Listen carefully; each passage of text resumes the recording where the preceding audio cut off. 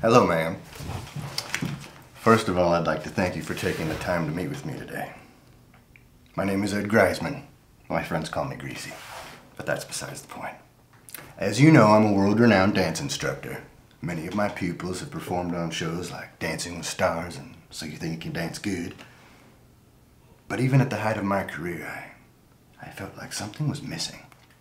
I have to give more to the world than just dancing. I need to express myself through other avenues. Music.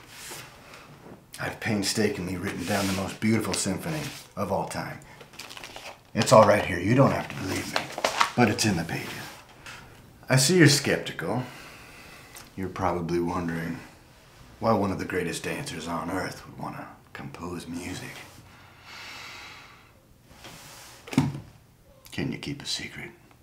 At the height of my career, I was involved in a very serious hip thrusting accident.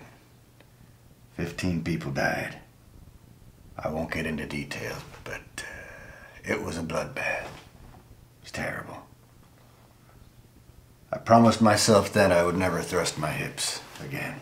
My hips are now illegal in the state of California. I have to have my underwear specially reinforced with mithril. In the words of Oppenheimer, my hips and become death, destroyer of worlds. You know what they say, it's better to have thrust and lost than never to have thrust at all. The thrust that doesn't kill us makes us stronger. The journey of 1,000 miles begins with a single thrust. I thrust, therefore I am.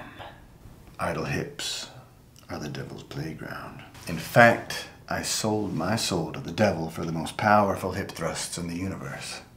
And then I hip thrust that devil right in the face and took my soul back. You think it's funny? Maybe you're right. Maybe you're right.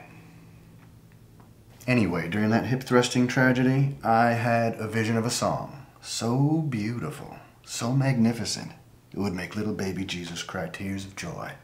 I vowed to share my vision with the world. So I painstakingly learned how to play instruments. Like this thing, and this thing here. And this one.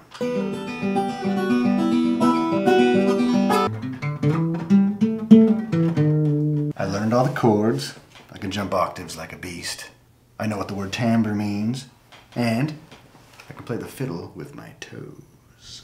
And of course, in my musical journey, I heard of yourself. I know you're a great composer.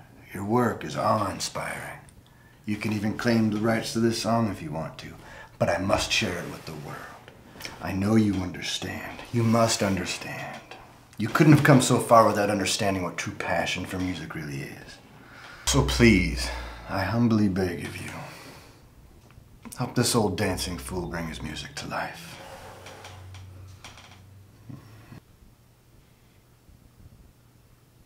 Stonewalling me, huh?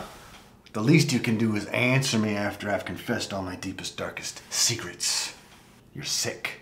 You think you're so good. What kind of person has other people slaving over them? I see your poor servants at your beck and call, taking care of your every whim. You got fat from sucking the teat of privilege. Sitting there on your throne of lies. You can't even stop shitting yourself.